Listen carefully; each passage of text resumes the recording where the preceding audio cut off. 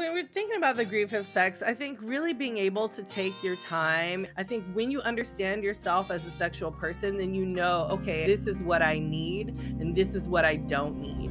What's up, YouTube fam? This is your girl, Loryn Denise, host of this Two Shall Suck podcast, a fresh perspective on grief, back with another episode. So in this episode, we're going to be talking about the grief around sex, or the grief of sex, however you want to say it.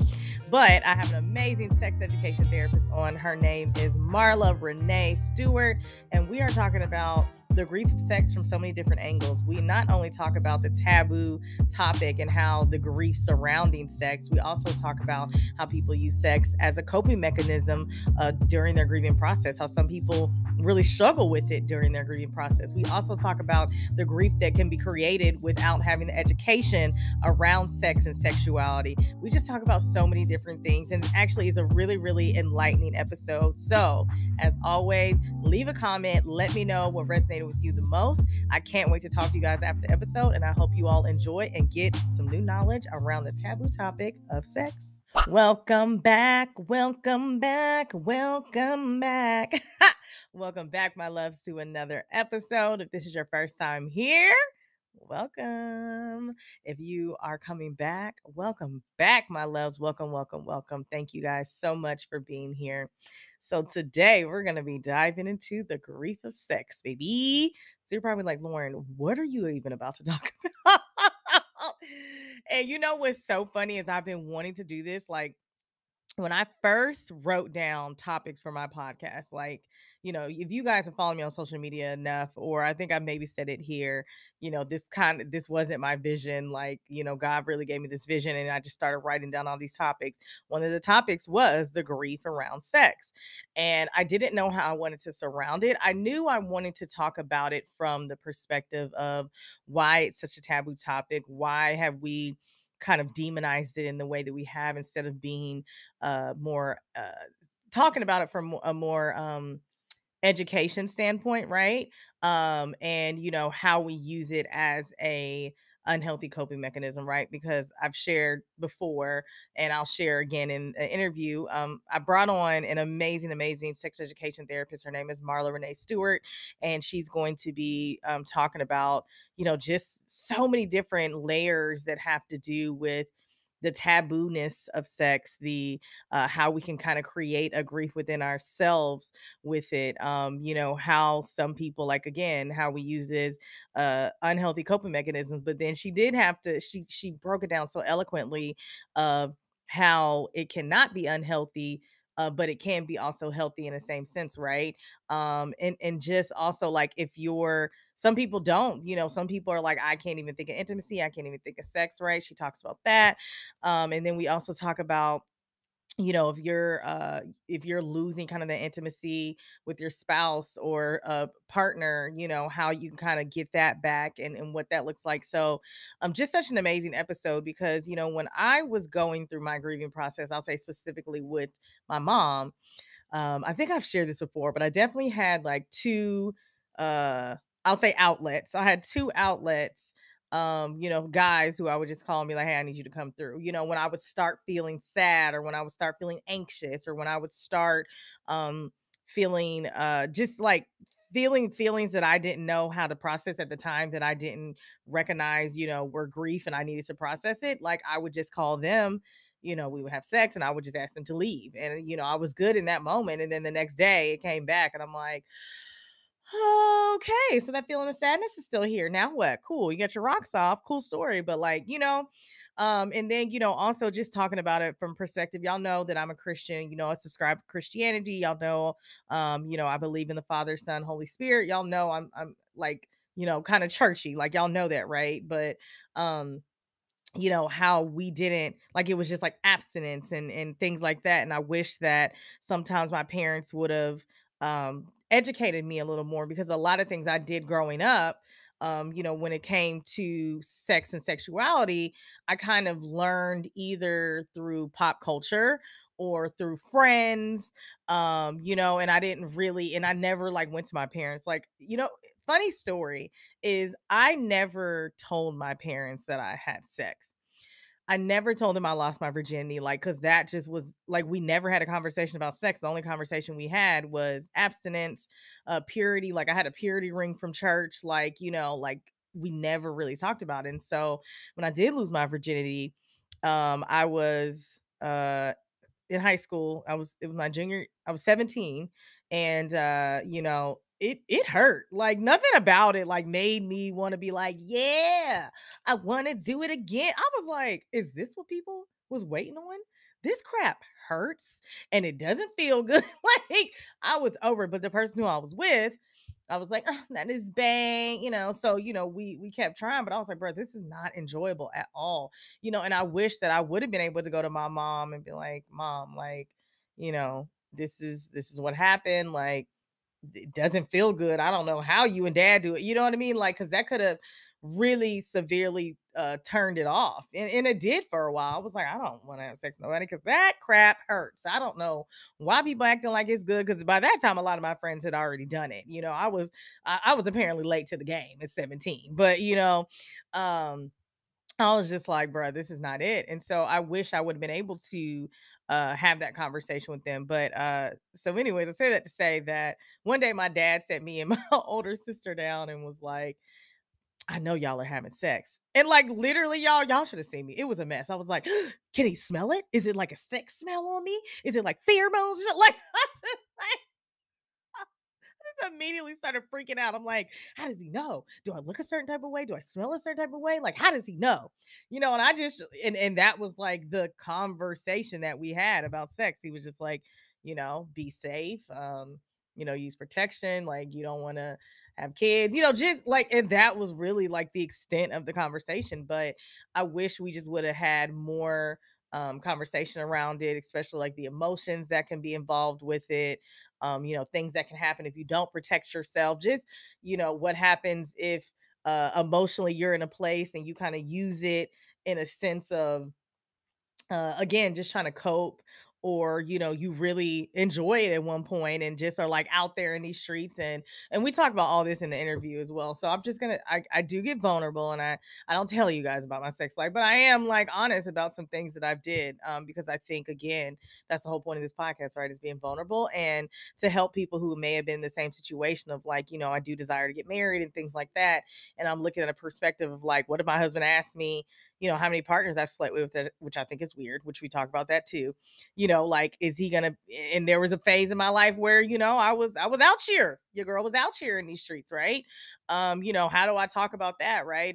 And why the stigma is around it in the Western culture, I'll say specifically, as much as it is, and what those conversations need to be if you have children growing up. Because if you don't have those conversations, guess who's gonna have them? Pop culture. Guess who's gonna have them? Lil Wayne, G, all these people gonna have those conversations. They're friends with older siblings. So like, you need to be equipped to be able to have these conversations. So I'm really excited for you guys to hear this conversation. Y'all already know how it goes. Definitely about to get into this break, but as soon as we come back, we're gonna get into this wonderful conversation about the grief of sex. All right, guys, we are back, and I'm super, super excited for this topic. Y'all know I've been ready to talk about this, and I know y'all been like, well, how are you going to talk about it? Y'all know I was going to bring it up and it was going to be wonderful. So I'm going to read her bio and we're going to get right into it. Marla Renee Stewart, MA, is a sexologist, coach, and author who runs her own sexuality education company, Velvet Lips, and also a co-founder of the Sex Down South Conference. She has studied human sexuality for more than 20 years and has given over 500 workshops all over the world. She also has been featured on a variety of media outlets, including Netflix Trigger Warning with Killer Mike and Love and Hip Hop Atlanta. She co-wrote her first book, The Ultimate Guide to Seduction and Foreplay, with Dr. Jessica O'Reilly, which debuted in April of 2020. So without further ado, I'd like to welcome the beautiful Miss Marla. Hey, girl. Hi, thank you for having me. I'm excited to be here. Yes, no, I'm excited to have you here because, of course, again, like, people are probably looking at this like, sex, because that's what it is. Again, another taboo topic, just like with grief. But that's why I wanted to kind of dive into it from a few different angles of, how we use grief and unhealthy coping mechanisms, because that's definitely what I did. How it can kind of be hard, after a loss, and then why is it such a uh, I don't want to say like a bad thing, but like why have we created this stigma of what sex is and it's bad and all these different things in society? And so, my first question to you, I know it says you've done it over 20 years, but how did you get into this field to be able to talk about this? Because I'm sure a lot of people are like, I like sex, I could talk about it. But like, how did you really get into the sex education field? Yeah, I started back in college. Sexuality has always been something that interested me. Even as a teenager, I remember in middle school being like, I want to be a stripper when I grow up. Like I was just I really enjoyed seduction, and I just saw like what it does to people. And so then in college I just studied sexuality, and then my friends were coming to me for sex advice, and that's pretty much how it got started. I was like, oh, I'm kind of good at this thing of giving people really great sex advice, them following it, them coming back for more or whatever. And um that was really helpful for me to really determine, like, hey, actually this is good for me. I love this. I love talking about sex. I mean, and I love helping people and healing people. So, what better way to do that than to do this? So, that's how I got started. And then when I got into graduate school is when I actually started my business, and uh, you know, figured that by the time I got my graduate degree, I would be ready to be out in the world. And so yeah, so that's pretty much how this came about. Yeah, no, I love that. So I want to talk about something you talked about, like it's healing, right? And so when people, I'll say, because of the society way that we talk about sex, people don't think about it as being something that's healing, right? So can you talk about that a little bit when you say it could be healing for them? Like, what do you mean when you say that? Well, a lot of times people start off where sexuality is demonized, or they have feeling shame or stigma, or even that, they have been in, sexual traumatic situations as young people. So sometimes they don't get the things that they really need to have a really great, flourishing sexual life, and be sexually responsible. Things like lack of sex education, or having family or caretakers that tell you not to do this or don't even talk about it, can really do damage, not only to the psyche, but can do damage to your sexual health. So sexual health, mental health are all related. So Mhm. when it comes to healing, it's sort of like you need to be able to understand, hey, what is it that I might be lacking or missing, or how can I talk through maybe a situation or work through a situation that would be beneficial for me. So, um, yeah, absolutely. Sexuality is healing, more or less too, because the hormones that we get from sex, right? Serotonin, Right. oxytocin, dopamine, endorphins, all of these things are good for us. So, i- sex is good for us just by way of the hormones and the things that we get from doing it. Yeah, no, I love that. Like you said, sexual health and mental health are connected because, of course, again, and so I want to talk about that because obviously this is, a podcast about grief. Let's talk about the grief surrounding just like sex as a whole, and why it has become demonized. I'll say in Western society, because I know in some other countries, they are sex positive, and we have become really kind of sex negative and like abstinence and don't do it as opposed to educating. So, I want to talk about that, like how we've kind of created this grief around sex in our Western culture. Like, where did that kind of come from, and how do we, I guess, how do we fight that if we even can? You know, with our, you know, with the US, or, it's really it's very funny, right? Because we think about like, oh, like we've been taught since Victorian era, like sex is bad, don't do this. And we really have um we really, because it didn't used to be like that, right? Before. So it's sort of, we go through these periods of where sex is bad. And the interesting part is we use sex to sell everything, right? So Literally everything, everything. hamburgers, anything. Yeah, but at the same time, it's like social media channels or things are really like, you can't say this, or different avenues will tell you you can't use this word or you can't do that. So it's fascinating to see how, like, um we really, how we play. I mean, pornography is billions and billions of dollars. Pornography itself makes more money than like Disney, Comcast, Oh, all of wow. those big corporations combined. You know what I Oh, mean? wow. Um, but it's fascinating to know that, like, we want it hidden, right? We don't want it to be out. We want, it's so taboo that we have to keep it hidden and underneath. And so people are, um and that's why you have, like, sometimes a lot of like religious leaders that are be like, I was addicted to porn. And it's like, well, yeah, because if you're shutting down that part of you constantly, it's going to come out in some way, and it's gonna manifest itself in an ugly way rather than in a healthy way.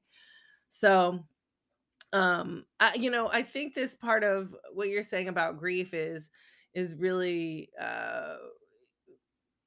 it's sort of like we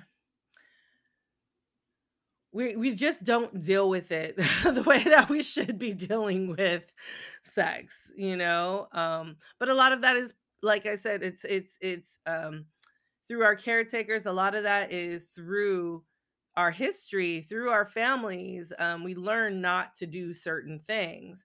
And once we break those old patterns, I think that's when the healing can really, begin. Yeah, yeah, because it for everyone who's listened, they know, like, I subscribe to Christianity, and growing up, it was abstinence, purity rings, things like that.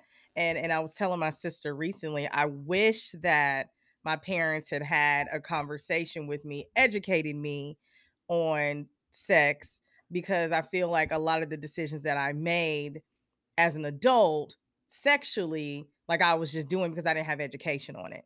And I wish that, I would have had more understanding of what happens when you do this, or what happens if this happens, because emotionally it can really cause turmoil. So, like, can we talk about that a little bit? How, and maybe it goes back to that mental health, how sex can emotionally do some things to you if you don't know how to, I'll say, steward it right, right? Like, how can that emotionally cause turmoil in your life? Because I can talk about it all day, but I'd like to talk to the expert.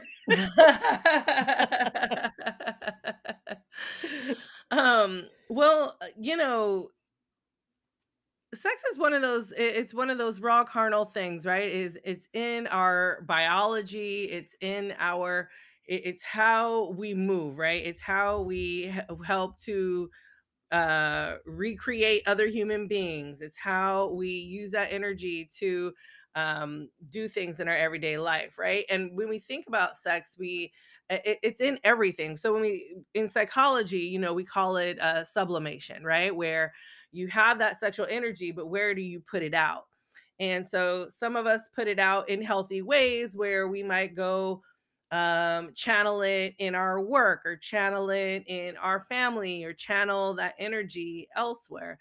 But when you don't harness that energy, it can be really taxing on you, right? So there's like, back in the day when people went to work, um Just like, like, that thing. when they go to the job, um Right. a lot of times people, and back when, before sexual harassment was huge, right? People would be like, oh, you must be in a bad mood, right? Because you must not have gotten laid. Or Right. you need to get laid in order to, Right. because you got Oh, an attitude. she just needs some dick. She'll be Yeah. fine. I'm like, oh. Right. And I mean, and part of it is true. It's because if we don't take care of ourselves, and whether that's through masturbation or having sex with someone else, if we don't take care of our needs, those we don't get those happy hormones. We don't get the serotonin, the oxytocin, the dopamine, the things that we need to function well. So things that we need to feel good. So um I think, we really have to take care of ourselves um, in that way of, yeah, of just being able uh, to do it. Yeah, release, yeah, kind of release those, like you said, those emotions and things. And so I want to talk about that a little bit because, again, going back to just not knowing growing up, like just learning to not do it, but not really understanding if you do it, this is what could happen. You could get, STDs, you can get pregnant, you can get all types of stuff, right? Of course, in sex ed, they give you Speedy the sperm, and and they show you like horrible pictures of chlamydia and all of this crazy stuff, right? But if you tell someone not to do something, children especially, of course they're, probably gonna pique their mind to do it, right? And so then things happen, you make it an STD, or somebody may break your heart, or you have sex with someone, you're a virgin, and now they don't talk to you anymore and you feel some type of way. Like, how do you so maybe the question is like, what are the conversations around that? Like, this is a way you can kind of get away from that. Yeah, well, I think part of it is we need to have better comprehensive sex ed, right? Like here in the South, there's abstinence only sex ed, which is not going to get people very far. It means that there's higher STD rates here. It means that people aren't, they're not doing the things they need to do because they're not educated around it, right? A lot of times people are like, oh, condoms, yeah, but condoms, are just one thing out of a bunch of different things that can help, to provide barriers for birth control and for STD. So I think we don't have a grip on relationships. What do healthy relationships look like? I get Mm. so many inquiries about like, well, what is a healthy relationship? Because sometimes I've had couples come to me and I'm like, what you're doing is abusive. Do you Oh, know that wow. is abusive? And so like people don't understand like when they are being abusive or when they are being abused because they haven't had good models as far as healthy relationships. Um, Talking about communication skills. A lot of times, if you are, born female, if you're socialized as female, you end up talking a certain way. You end up having indirect speech. So there's like lots of these communication style patterns, I think, that also need to be taught or should be taught to people as young people, right? Like having direct communication instead of having people guess what you mean, right? You know what I mean? Right, right. um Understanding what an orgasm is. I still have people coming to me like, I've never had an orgasm, I don't know what it feels like, how can you describe it? And it's like, I can't describe what an orgasm feels like. A lot of people just can't Right, describe that feeling. You're like, right. it's like you're stimulating yourself and then you come to like a crescendo, but then you and it's just like, and then Right. magic, and then but sometimes Then orgasms you are just feel small. good. Yeah. And like sometimes you have to understand orgasms are small, sometimes they're ginormous, right? Like there's that.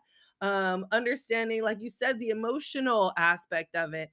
Sometimes people get attached when they have sex because of that oxytocin hormone. It's our bonding hormone. So Mm. when you are if you don't understand like your emotionality, if you don't have that emotional intelligence, and you can go into a sexual situation thinking like, oh, okay, I'm going to have sex for the first time, what can I expect? And some people think like, oh, I'm just going in to just have sex, and then really feeling like, oh my gosh, I feel really deeply about this person. Mm. They knew my body in ways maybe I didn't know that was possible. Yeah. So having that, understanding yourself emotionally, right?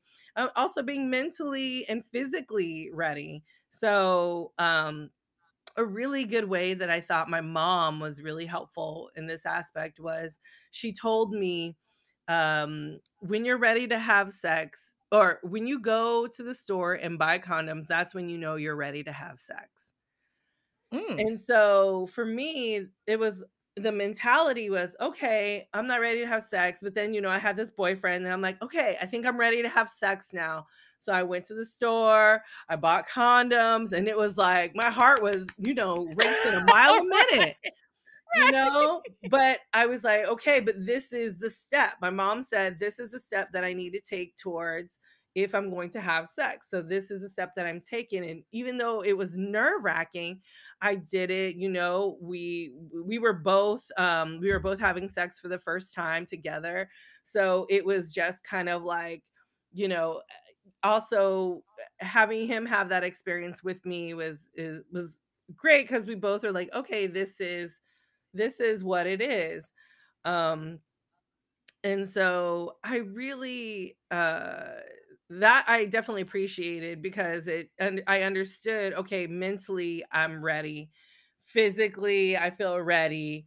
Um, and a lot of times we don't get that in our sex education, or our caretakers don't explain like how, like I don't know anybody else that has said something like that, or that whose parents has said something like what my My mom parents said to would me. never. My Yeah. parents would never. And my mom, she was real. She was a teenage mom. So she wasn't going to be like, wait until marriage. Like, she was just like, no, because that's not what happens. Right, like, I I know what can't it's tell you like to that, get girl, 'cause horny, and I know what it's like to have sex, and I know what it's like to have sex and get pregnant, like, as a teenager. So I'm not going so to. if you gonna do it. Right. It's hard. She's like, "It's hard, and I don't want you to go down that route like that I took. I want you to be better. So I'm going to equip you with the information you need to be better and to be a more sexually responsible adult." And so, that's those are the things that we need to do. So whether it's caretakers, or a mentor, or someone that you have in your life to sort of guide you, I think is great. Now we have the internet. Now we have Okay. uh people are watching porn, so a lot of times teenagers. I had a guy on my radio show the on Monday that was talking about how his teenage boy asked if it was okay to watch porn. And it was like, he was like, well, yeah, because I just don't want him to go and have sex with someone and make a baby or whatever. And I'm like, yeah, but did you give him some porn literacy? Because at 13, when you start watching porn, guess what? Your penis is going to start to fail you in your early 20s and mid 20s, because it's going to be it's a problem. I've had people come to me that are like, my penis isn't working anymore, but I've been watching porn since I was, 10, 11, 12, 13. Oh, And wow, yeah. so porn literacy, we need to have that, because even when we were younger, when I was younger, man, I'm not going to speak for you, but when I was younger, we had the turn dial TV, right? The click, click, click, click TV. And so, you would have those premium porn channel. You knew it was a porn channel, but you would like try to click it, click like halfway just to see if the porn. So, like young people are going to try to watch it. So it's a Right. matter of how are you telling them about it, letting them know this is entertainment. Hey, if you're going to masturbate to this, guess what? It's going to zap your brain to your genitals. It's going to do a lot of things. So, having these understandings, I think, is going to be the way to go. But if we don't have those things and we're not equipped, we're going to have a real problem. Yeah, no, that's really good because I'm cracking up because there was this is I listen, I'd be very transparent with y'all. Y'all do not judge me. But like there was the what was it called? I think it was called like the Spice Channel or something. And you can only hear the music and it was real, like it was real staticky. Okay. And every time I would hear my parents, I would like try to change it real quick. And I'm like, I know they know. Like I know they know what's going on. Cause like I know they know what's going on in here, but you couldn't see. Like you said, you can barely see it a little bit. But I didn't even think about that. like you said, you've been doing this for so long, and now here you are trying to have a healthy relationship, and you can't get it up because you've been, masturbating for so long and every day since you were 13. Like, now you got an Well, issue. You know what I masturbating's mean? okay. Masturbating to porn all the time, not okay, right? Because you Yeah. start to bond with the screen. I had one guy who masturbated Oh. 7 to 8 hours a day with porn, and then he Oh was my having God. trouble. I know, he worked from home. This was 'Cause back I'm like, before that's what people I'm like, worked he from must not home. got no job. Right. But he was having a hard time bonding with people because he was just like, I can't, my penis will not. And I'm like, because you formed a relationship with your screen, and now you're having Wow. a hard time being realistic in what a real person is and feels like, and whatnot. So I'm not Oh, saying porn wow. is bad. I'm just saying you need to be able to have a healthy relationship with porn, if you're going to use it, and Yeah. understand what that That looks like. Yeah, and most people I know do not have a healthy relationship with it, so y'all probably need some education with that as well. Uh, because you know what it is? Because, I think that what happens is they, like you said, because it's acting, that's essentially what it is they're acting. And so, like, you go and try and live this out in real life, and when it doesn't meet the expectations of what's happening in this quote unquote show or movie, now you're like, ugh. Well, it's like, well, yeah, like this person is acting. Like you can't just like randomly go into I don't like a cab and just like go touch on your cab driver, and now you in jail and you're confused as the like you can't, you know what I'm saying? Like it's not how the real world works. So I think that is important that is to educate yourself. And so I want to dive into that a little bit. So, most of my audience is millennials, and so we grew up in, like you said, kind of a era of either sneaking or abstinence or whatever. And so, we all will. Let me not speak for everybody. Me personally, I did have a hoe phase, and I don't even know if it's called a hoe phase as much as it was just me kind of. Because I was told, nope, you can't do it. Of course, kind of in a rebellious spirit, going out and having a lot of sex with guys and doing these different things, right? Almost as a act of rebellion. And so now I look back and I'm like, oh my God, like Loryn, like why were you doing that? And so it's kind of caused this grief within myself to say, like, now it doesn't bother me as much because I do have a desire to get married. And I think it's weird when people ask you how many people you slept with, me Oh yeah. personally, but I'm like, what if my husband does ask me that? And now I got to go through the gambit and be like, well, there was a time in my life where, sis was out here, So, like, how do we reconcile with that? Because, again, I think maybe it just has become this thing with society of like, whoo, she got a whole bunch of bodies. She's a hoe, right? So, like, how do we reconcile with that and move forward in our life, knowing that maybe this was a phase in our life that we was out here? Well, I mean, I don't know, because eh, even though it might be a hoe phase or whatever, maybe you're just a hoe, like, Right. and then you're just, that's okay. Right, I right. think we put too much emphasis on that, um, Mm, because honestly, I think if you have, however many bodies, maybe you have 100 bodies, that means you are experienced. So for me, it's a very different understanding, because I'm like, oh, you have an understanding of all these different kinds of bodies. So that maybe you probably are better equipped to understand what my body is, because maybe you've seen a similar body now or been with a similar body. And I think that's very helpful. I had a lady on the show on Monday was talking about, um she was like, she had a first date and the guy asked her how many people she had slept with, and she was like, well, I'm not going to go on a second date, but she was like, well, right. since I'm not going to go on a second date, I'm going to go ahead and tell him. And I was like, Right. I was just like, wow, that's a trip. Like, I think it's a if you're like, it depends on what kind of attitude you have towards it. Like for me, I will ask because I'm curious. Like, I wonder how Right. many people, because like I'm just curious. I'm just a curious person, Right. but I wouldn't Right. judge you. I Right. wouldn't base your answer and judge you off of that. You know what I mean? Whereas I know, there's a lot of people who would judge you. Um, with my wife, it's funny because I definitely asked her, I'm like, how many people have you been with? And she told me, and she was like, I'm never going to ask you that question. And Right? She's I was like, yeah, you don't have to. That's not a thing. right, right, Whatever feels good to you, keep it at that. right. But if you know in yourself, like, you might have a little judgment, then asking that question, I mean, and then props to you if you want someone who's only been with nobody or one person or a few people or whatever, like, it's very interesting because some people the average number of sexual partners a person has in their lifetime is supposed to be around 13. Okay. Now, some people don't know that. So they think, I had no "Oh, idea. my body count is big. I've been with 5 people." Like, that is big. And I'm just like, "Ooh, okay," like, Okay, big if shot. I if see that's you. big to you, you know what I mean? In my head, I'm like, 5 people in a quarter? No. Like, Like,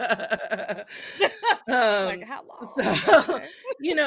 whatever. So it's just kind of like whatever you think is good or bad or whatever. But I think people should have that kind of information to know that, like, hey, whoever you sleep with, it doesn't matter as long as you are being safe or you are doing the things that you need to do to be a sexually responsible adult, right? So Mhm. and it actually doesn't matter. So if I slept with 500 people, you know what I mean? Like, unless unless I am not being safe in some way, shape, or form, that's the only thing you need to know. You know what I mean? So I don't a lot of times, and I think particularly with religious communities, they tend to be like, you got soul ties to all these people. No, you That was don't. literally my next question. Like, no, you don't. Like, you ain't got no soul ties. I do not have soul ties.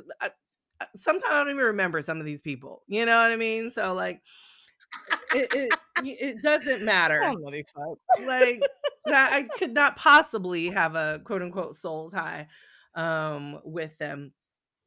Now, there is such thing as uh the DNA. So for instance, Mhm. if you are a person who sleeps with cis men and you have semen, like, you don't use barriers, so you have semen going into you, that actually does affect a little bit of your DNA.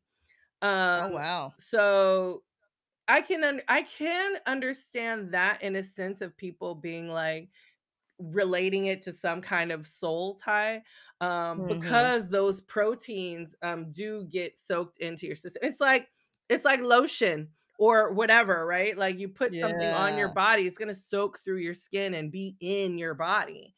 So whatever you put into your body is going to affect it. So same with Oh. DNA, and someone else's DNA on you or inside of your body.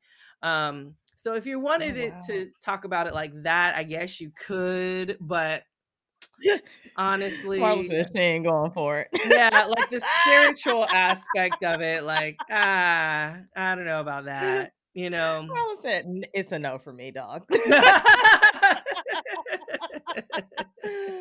No, I didn't. Yeah, DNA. I didn't even think about it because that's so funny that you brought that up because that was literally my next question was about to be about the soul tie. So I'm glad that you brought it up and kind of and explained it with the DNA because I didn't. That's really really interesting. It makes sense obviously logically, but I had no idea. Because I obviously have heard of soul ties and I I don't know. It's funny. Like I do subscribe to a lot of things, but I also am open to other ideas as well. And a lot of people like kind of look at me crazy for that because I'm like, yeah, like definitely, like y'all know, like I tell people I'm churchy. Sometimes I'm churchy, but I also am open to listening to other ideas because that's how it should be, right? Like you can subscribe to to one thing, but also like get an understanding of the world because that's how it should be. And so thank you for kind of bring I love that. Like, if you want to do the soul ties, like you can look at it from a DNA standpoint and do it that way. So that's really dope. So I want to get into how we use sex and grief and creating unhealthy coping mechanisms, right? Because when my mom passed, I definitely was out here in these streets, and really just and really just was and I've talked about it before, like, you know, I had some guys kind of on speed dial and was like, "Hey, I Mm-hmm. need you to come through." And then like, "Y'all can leave." Like, and that was kind of my outlet when I started feeling like bad or missing my mom, I would just call them, right? Why do we use that, like sex? And maybe now listening to you, obviously it goes back to releasing those kind of feelings of you know, dopamine and things like that, but like, why is it that it's such a easy way to kind of suppress those emotions and that grief? Access, right? So for That's good. you, you know, you're beautiful, you probably have easy access to call somebody and being like, Right. come through because I need to make this happen quick, right? I need Right. those release of the hormones. Right. um and because you could have exercised, you know, you could have went for, you know, a jog or a walk, you could have Yeah. hung out with your friends, or, you know, did something productive, you could have done something else, but you went to sex because it was easier for you, you know what I Mm, mean? um because you go back to thinking, like, once you have the high is good, but then I'm sure the next day or the day after you're probably like, I'm still feeling some type of way, or yep. I'm still going through this Yep. grief. Now, Hmm. I wouldn't so I wouldn't say it's a sex, it can be used as an unhealthy coping mechanism. I think if you don't know why you're having sex. So, for Mm, instance, when you're like, okay, I'm doing this because I'm feeling some type of way and I want to feel better. That's a reason. So as long as you have a reason, I think it's good. Now, when you jump into sex and you're like, I'm just having sex to be having sex, you're really, there's no reasoning behind it. And that can become unhealthy because you're like, why did I do mm, that? You'll start to resent, then you'll feel bad about yourself about for mm, doing it, and you'll go into that, you know, downward spiral. So that is when it becomes unhealthy. So again, it's sort of like knowing why you're having sex is going to be the reason. If you're feeling like, I'm feeling some type of way, I just need it. I just need to suspend that thought. Some people do it with drugs, some people do it with alcohol, some people do it yeah. by over exercising, some people do it, Yeah. you know, however they release whatever their thing is, that is how they deal with it. So, um like I said, I think it's only unhealthy when you don't have a reason. But otherwise it's just another coping mechanism, um and it's not bad as long as you are taking care of yourself and you're doing it in a way that feels good to you and not harmful. Like, you are doing it consensually, you're not, you know, you're Hmm. expressing your desire and communicating what you want, what you need. Because I know sometimes because I did the same thing when I had some when I was feeling some type of way about a breakup, you know, and I was just like, "Ugh, I'm sad." And when I go through breakups, I get really sad. Like, I just stay in bed all Yeah. day. Like, I'm like a Mm. hopeless romantic, so it's just like the end of like the world for however long. And Right. so I remember this one time when I had broken up, I was just like, I'm gonna just peruse Craigslist because I need to get laid. I need to let go some of this grief. And uh, you know, I uh found someone and I was like, this is what I'm interested in. I want to get this. This is, you know, is this something that you're, you know, you can do or you're interested in?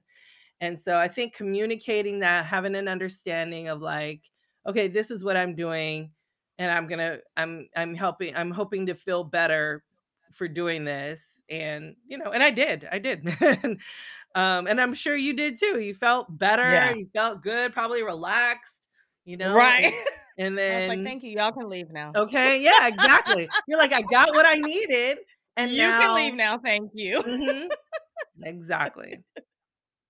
No, that's good though. I love that you said that because I've been in I love that you said like it's unhealthy if you don't know the reason why you're doing it. Cause I've been in that space too of Mm, like, I'll do it and I'm like, oh, Loryn, like, why did you do that? Like, you don't even like him. Like, ugh, mm. like, and then I go into this like weird spiral. So oh my God, I love that. Like because I always am like, because again, like with my mom that happened, with my dad, it happened a little bit, but I used alcohol more so as my outlet as opposed to like with my mom, it was like, yeah, I'm gonna call what's up? Like you already know what it is, just come on through.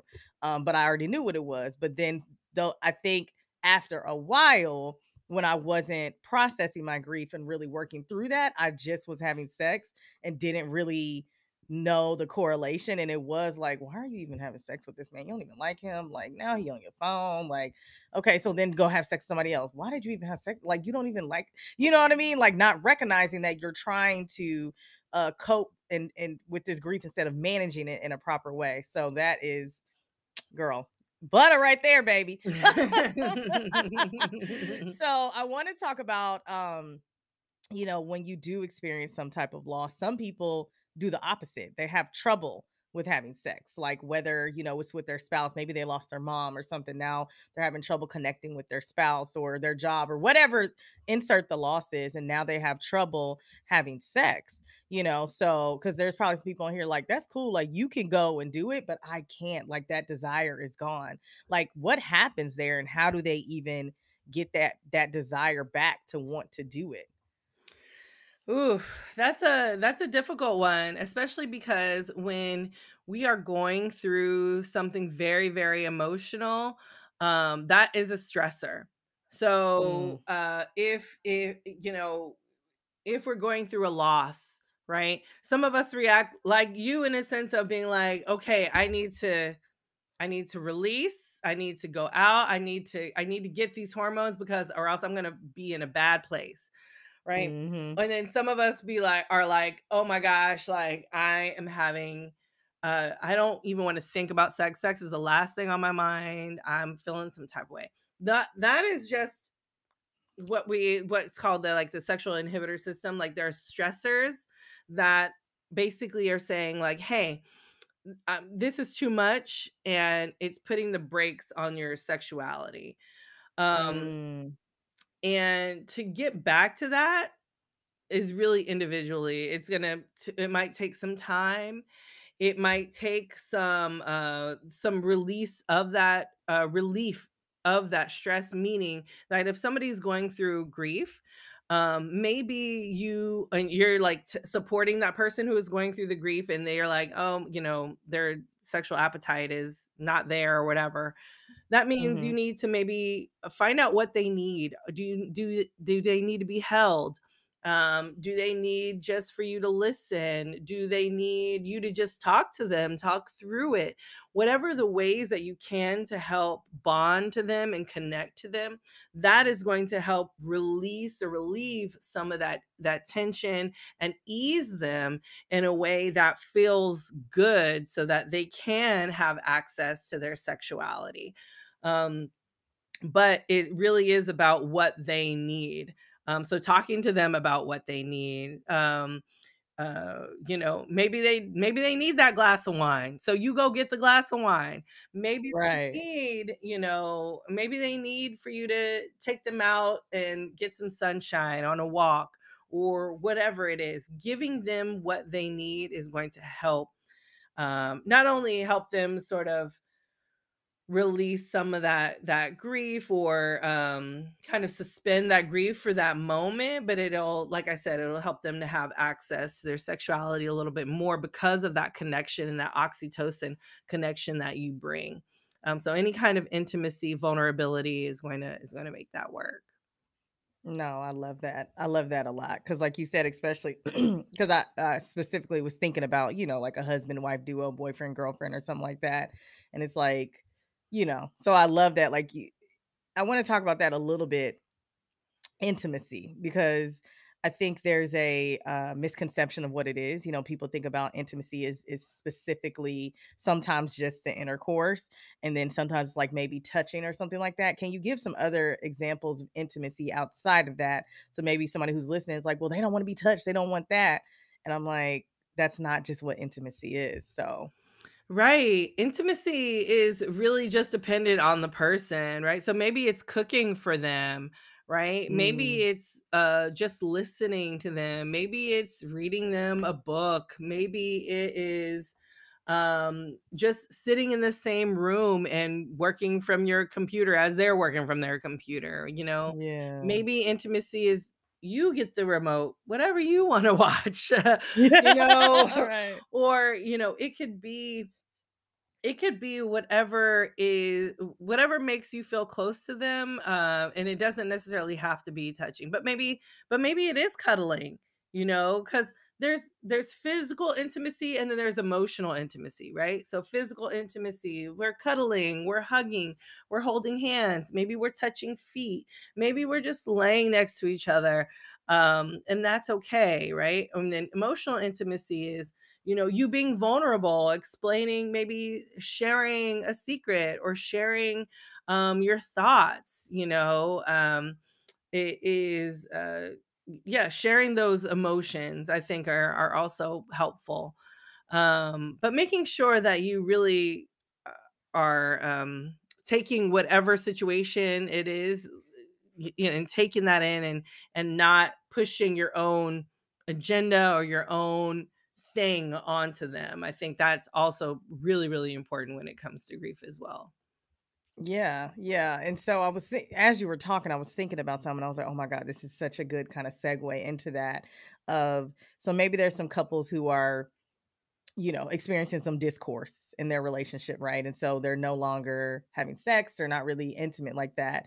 And so maybe a partner's like, how do I, outside of creating the intimacy, because this person is mad at me, like we only want to be around each other. Like, how do you even get back to that place if it's like intimacy? I don't even want to talk to this person. Like, how do I even like get there to get back to a place of creating this healthy sexual relationship within our, marriage or relationship? Well, number one, first, maybe you need therapy. But Number also, one. Okay. think about yeah, think about why you got together with them. I think that's the Mm, easiest way to access. So you think about, how did we get together? And you reflect, you tell that story either to yourself or maybe to someone else and be like, we got together. This is a thing that happened. It was so cute and amazing. And I thought they were wonderful. And I did this and they yeah. did that. And that can help revive some of those old feelings. I think also, when you feel some type of way about your partner, going back and saying, what do I love about this person actually? Like, That's good. because oftentimes we are very critical of our partners because they're so close to ourselves, and if we've been with them for a while, we tend to be a little bit more critical. So going back and being like, what do I love about this person? What do I love about you? Or what do I love about them? And just start naming things, and once you start naming things, that helps you to get on the right track. We tend to, the negative always tends to outweigh like the positive things. So if there's something negative that you're experiencing from your lover, your partner, spouse, that means you need to have 5 positive things for that one negative thing in order for it to keep balance. Oh, So, wow.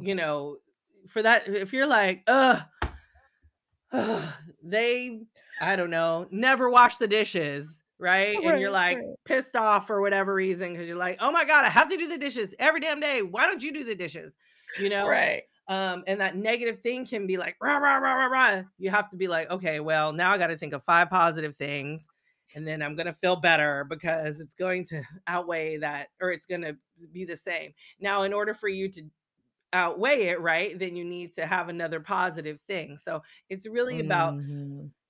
naming that positive thing. But if you keep naming that negative thing 1, negative thing 2, negative thing 3, that's gonna you're now you're now you have to keep on building up those positive things. And that's going to be very, very difficult. So I usually Right. stress, like, if there's something happening in your relationship and there's like one negative thing, work on that thing first. Whatever it might be, however you can, negotiate how to make things work. So that if there's another negative thing, it's not going to weigh as heavy on you.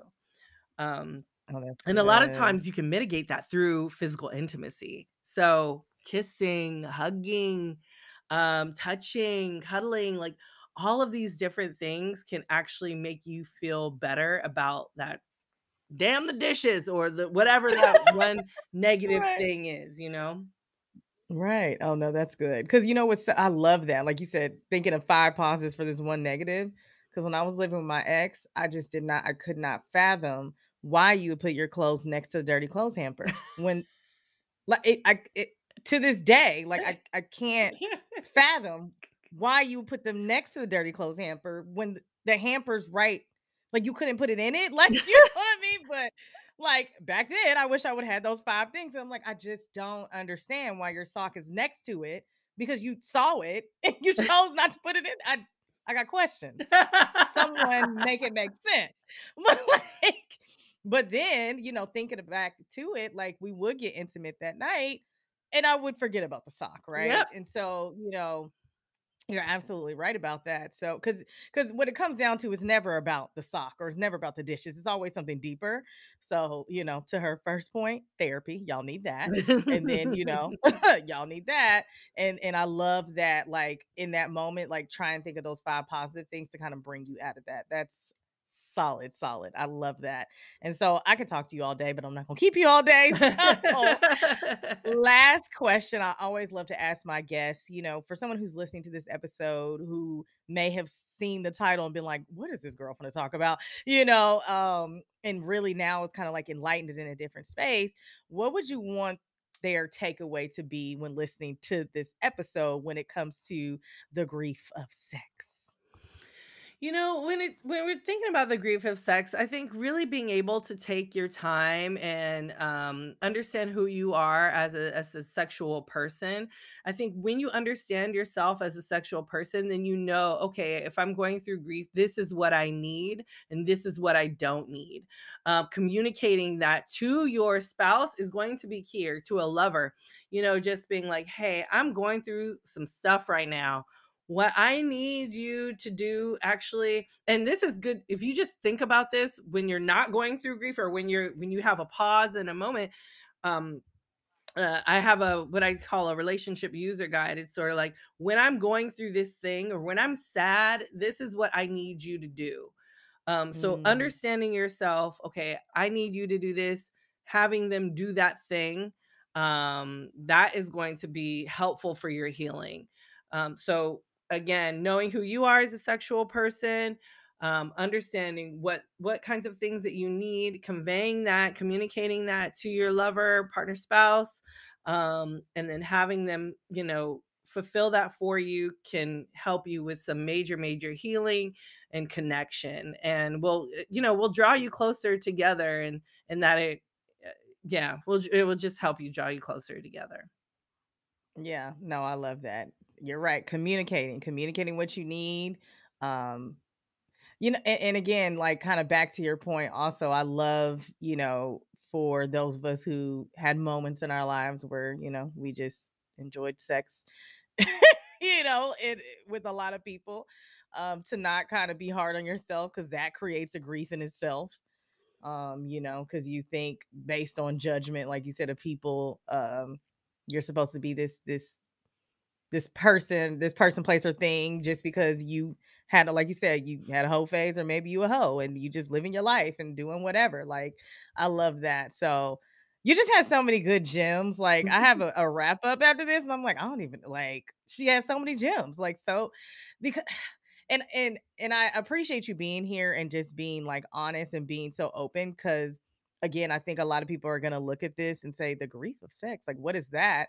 And that's why I wanted to talk about it from so many different angles, whether you are using it, in a way to make you feel good, or you've created a grief inside yourself because of what society has told you, or if you're afraid to have the conversation with your kids. And so I just love you for being here and being vulnerable. So thank you for being here.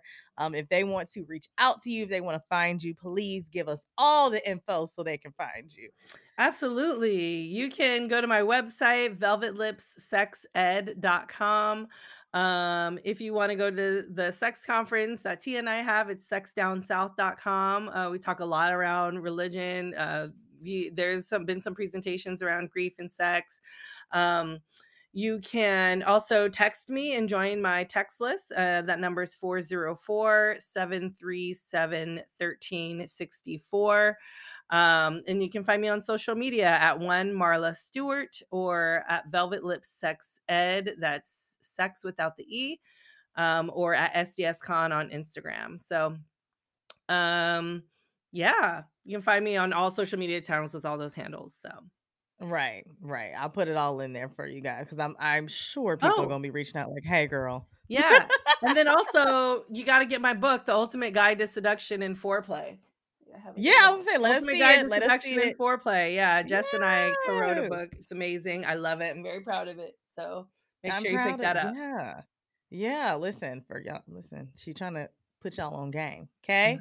How to seduce your partner and get some foreplay because some of y'all don't know how to do that. Okay, you know what? Let me get into this wrap up. But thank you so much again for being here. I appreciate it.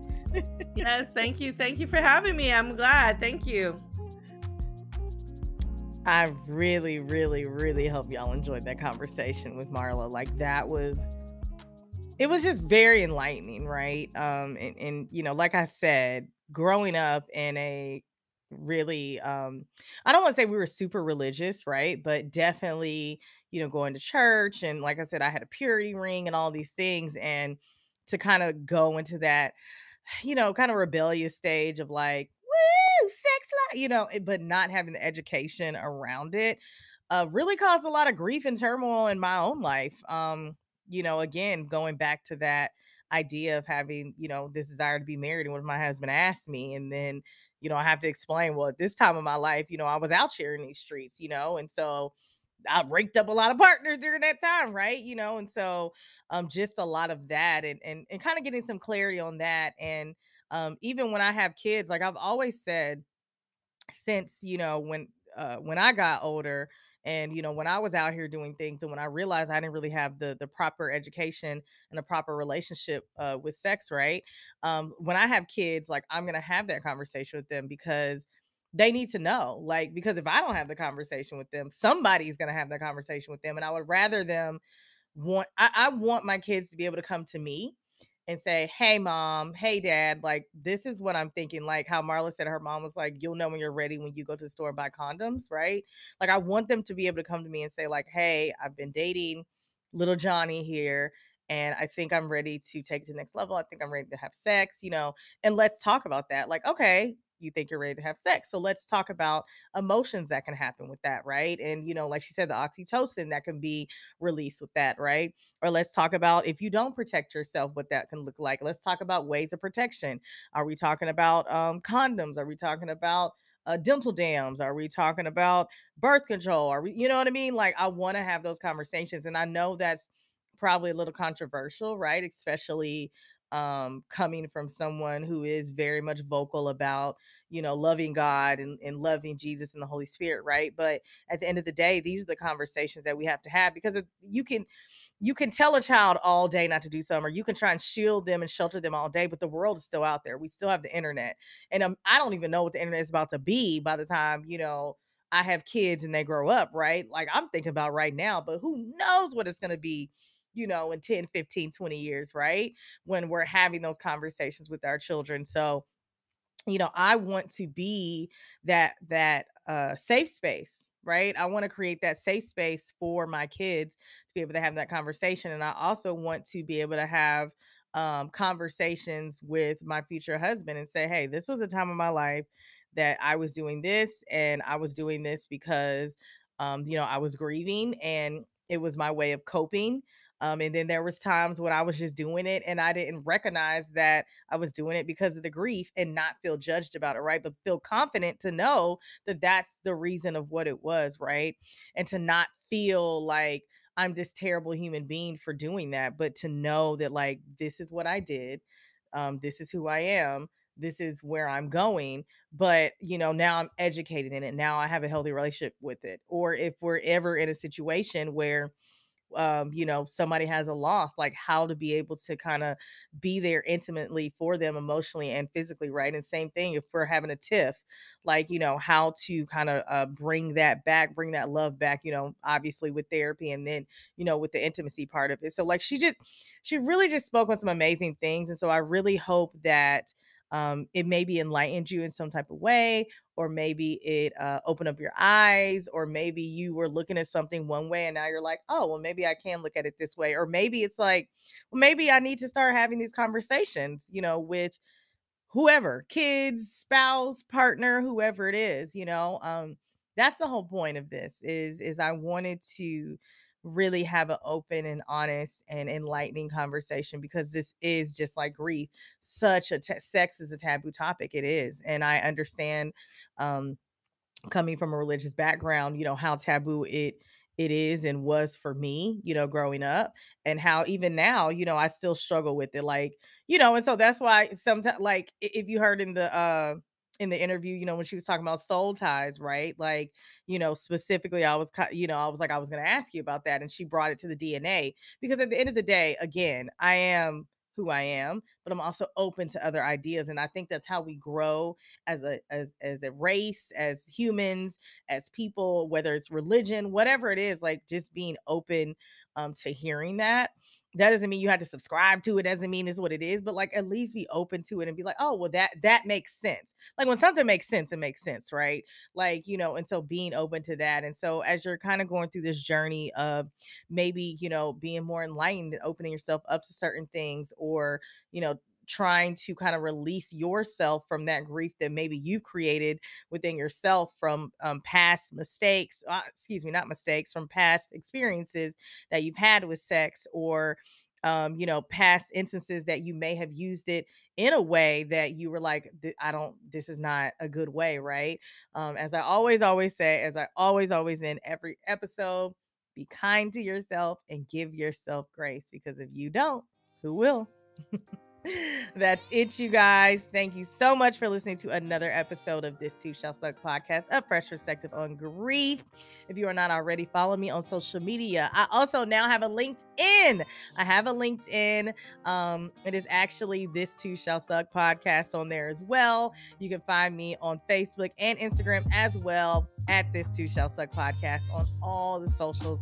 So follow me, guys. Send me a message. I love responding to you guys. Anyone who sent me a message knows I love responding. If you don't have social media, feel free to send me an email at hello@thistooshallsuckpodcast.com. Let me know how this resonated with you, or if you have any topics that you want to hear. This episode and every episode is produced by my amazing producer, Mike Sick, and all the original music you hear on this podcast is produced by Jimmy Samaj. As always, guys, I love you all so much, and I'm sending you love and light in your life because you deserve it. I'll see you on the next episode. Mwah. All right, my loves, I hope you all enjoyed that episode. You can actually listen to This Too Shall Suck podcast, a fresh perspective on grief, on all listening platforms. And make sure, if you're not already, following me on social media on Instagram and on Facebook at This Too Shall Suck podcast. And you can hit my website as well. Learn more about your girl, Loryn Denise, at www.thistooshallsuckpodcast.com. If you love this episode, if it resonated with you, make sure you hit that like button. Let me know, because I know I need to make more videos like that for you. And meet me in the comments. Let's talk about it. I love talking to y'all. And make sure you definitely hit that little bell, that little subscribe button. Thank you guys as always, and I'll see you on the next episode.